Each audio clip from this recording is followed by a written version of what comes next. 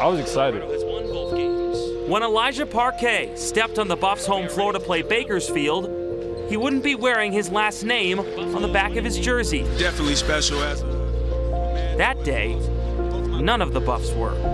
It's a blessing for sure. It's a big deal. Like the whole Buff Nation's like there with them, like supporting them through it all, letting them know they're not on their own. The university partnered with UCHealth for its Bigger Than Basketball initiative. Colorado players wore the names of cancer warriors on the backs of their jerseys. Those very same people in attendance at the game. To be able to see a player that had my name on the back of his jersey and be there with my husband in the stands, it was really special and quite emotional. Bethany Buchanan is a CU alum. She's battling stage 4 breast cancer as she mothers 2 toddlers. I do hope that I get to live for a long time and that there is a cure for my diagnosis at some point. Elijah Parquet wore Bethany's name, and she wrote him a letter.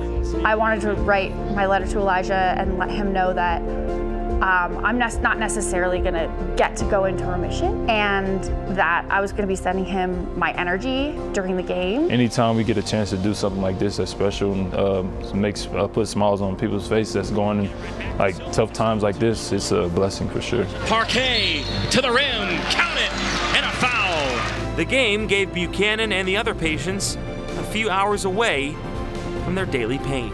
It's going to be something that I remember for a really long time. I'm going to grab onto that energy and that positivity and that moment and all those pictures, and I'm going to ride it as long as I can. In Boulder, Jacob Toby, 9 News.